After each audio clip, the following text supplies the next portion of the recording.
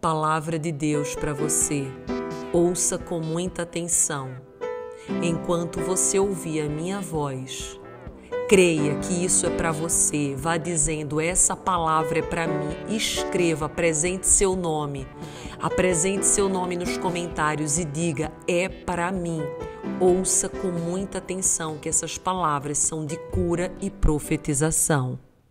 Eu quero que você preste muita atenção agora no que eu vou falar, porque Deus uniu a minha voz a você para que você pudesse escutar não só uma declaração, mas uma profecia sobre a tua vida. Ele diz, eu tenho visto os teus problemas e todo o teu cansaço e desânimo. Eu sei que quando a gente passa por desafios, a vontade que a gente tem é de parar e não prosseguir. Mas eu te falo, agora que é hora de você continuar. Você não chegou até aqui para desistir, você não chegou até aqui para parar. Eu preciso te dar uma chave espiritual agora para que você volte a seguir adiante. E a chave é, você precisa ficar hoje surda a todas as pessoas que dizem que você não vai conseguir. Você tem que ficar surda para todas as vozes que dizem que você não é capaz.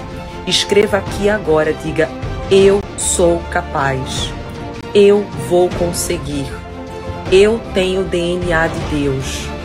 Eu sou filho do Todo-Poderoso. Jamais se esqueça disso, porque tudo que você precisa para vencer já está aqui, ó, no DNA de Deus. Deus me colocou aqui agora para falar algo muito importante sobre a tua vida. Você que está achando que nada vai mudar, você que está olhando o teu tempo presente com os olhos apenas do agora, eu preciso te dizer, você precisa pegar esses olhos e colocar na direção correta. Você precisa pegar esses olhos e colocar no caminho daquilo que você quer e não daquilo que você não quer. Enquanto você olhar apenas para o que você tem agora, você não vai conseguir realizar os sonhos que Deus tem para a tua vida. Então a mensagem que veio do Todo-Poderoso para ti agora, e toma posse, diz eu creio, é para mim, é o seguinte, coloca os teus olhos na direção correta, coloca os teus olhos na direção do teu sonho, coloca os teus olhos na direção da promessa de Deus na tua vida. Declara tua mão, escreve teu nome e diz assim, essa palavra é para mim e eu tomo posse. Deus diz agora que é hora de você começar a viver a vida. Ele diz, filha, desapega desse passado. Esquece o que aconteceu. Você não vê que ficar remoendo isso só está te trazendo tristeza, dor, ressentimento, amargura. Agora é hora de você seguir adiante. O que eu tenho para você no futuro é muito melhor do que você viveu no passado. Hoje você não consegue ver isso, mas me dá uma oportunidade de te mostrar. Começa a se arrumar de novo, começa a viver de novo, começa a ver quanta coisa você ainda tem para construir. A sua vida não terminou, a sua vida só está começando. Confia no que eu te falo agora, confia, segue adiante, porque o que está por vir é tremendo. Deus tem uma palavra muito forte para declarar sobre a tua vida agora.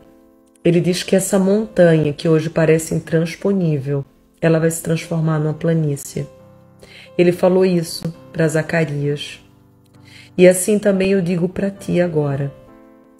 Não acredite que isso que você vive hoje vai durar para sempre, porque não vai. Essa dor, ela vai terminar. Ela vai chegar ao fim. E não pense que o fim é o fim da tua história. Não. Pelo contrário. É o começo de um novo tempo. Declara o teu nome aqui e coloca a frase de poder de hoje. Diga, o meu novo tempo chegou. O meu novo tempo chegou. O meu novo tempo chegou. Sim, o seu novo tempo chegou. Tome posse, tenha fé e receba isso de todo o seu coração e de todo o seu espírito. Deus diz que essa mensagem só está chegando agora até você, porque é uma resposta dele para a tua vida. Ele diz, eu não me esqueci de você. Eu sou fiel contigo, eu sou fiel nos teus planos. Eu vou fazer tudo isso acontecer na tua vida, mas para isso você tem que continuar andando. Você tem que continuar seguindo. Eu sei, foram injusto com você, sei. Falaram coisa a teu respeito que não é verdade, eu sei também. Mas e por causa disso você vai parar? Por causa disso você vai ficar desanimada aí? Não, não, não. Agora levanta a cabeça, segue adiante e dá uma resposta para todas essas pessoas. Mostra que eu sou contigo. Mostra que eu sou por ti. Você entendeu no que eu tô falando? Então segue adiante, confia, porque eu vou te dar em dobro tudo isso que tentaram tirar da tua vida. Pediu para eu vir aqui agora para nós orarmos juntos. E ele diz, repete junto comigo assim: Senhor, eu agradeço pelo milagre que está prestes a acontecer na minha vida. Senhor, eu dou graças a todas as bênçãos que o Senhor está enviando em minha direção. Meu Pai amado, meu Pai amigo, eu te agradeço por tudo que eu estou vivendo, porque eu sei que tudo isso está me preparando para o meu destino profético.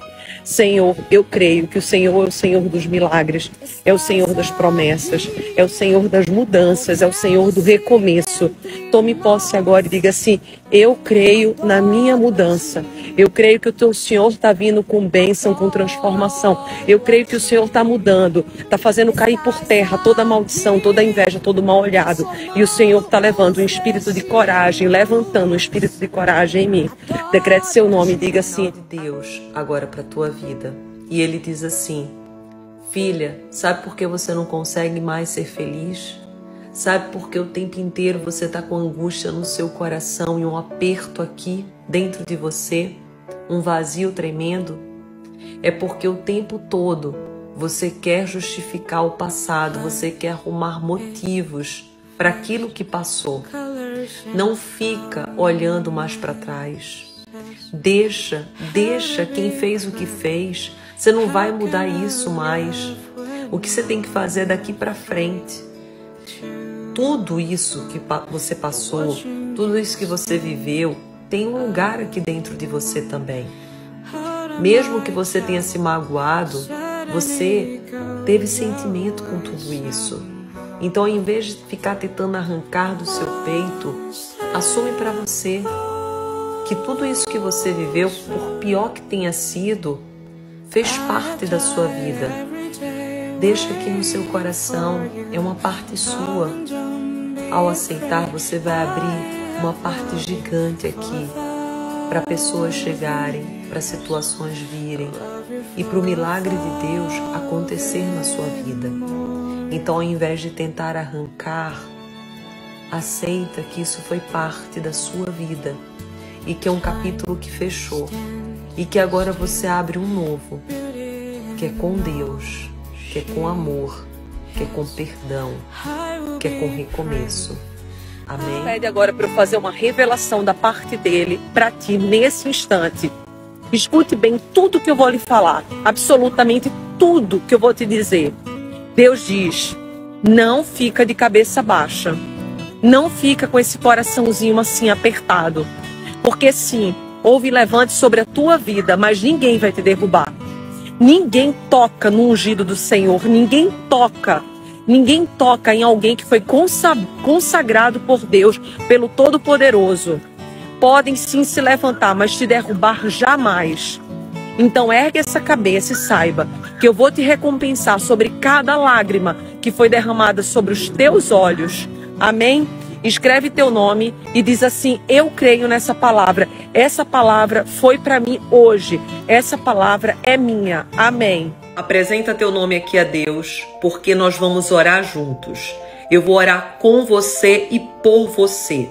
Fala assim junto comigo: Senhor meu Deus, eu creio na tua força, no teu poder e na tua bênção. Nesse instante, Pai, faz cair por terra qualquer cansaço, desânimo, depressão, sentimento de aperto, vazio que possa existir no meu coração. Senhor, que saia em retirada qualquer obra do inimigo, qualquer inveja, qualquer maldição que possa ter sido colocada sobre a minha vida. E que agora, Senhor, eu possa me levantar na fé, na coragem, na disposição, na alegria, no entusiasmo.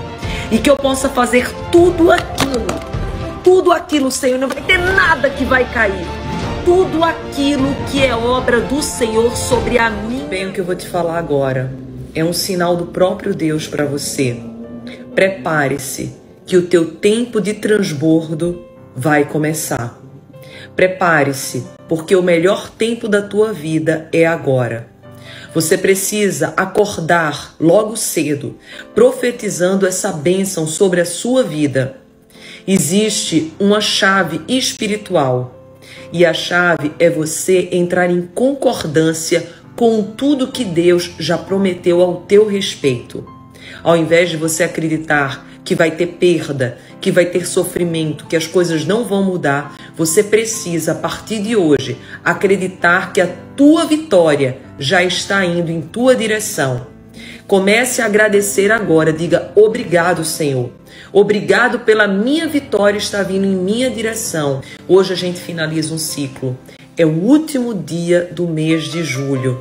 Agosto vai começar amanhã. Profetize: a minha bênção já foi liberada. Eu tomo posse. Coloque o seu nome e diga com toda a força que existir no seu coração: amém. Porque a partir de agora, você vai esperar pelas bênçãos e pelos milagres. Você não vai mais esperar pela derrota. A derrota acaba de cair por terra agora. E você vai vencer, em nome de Jesus.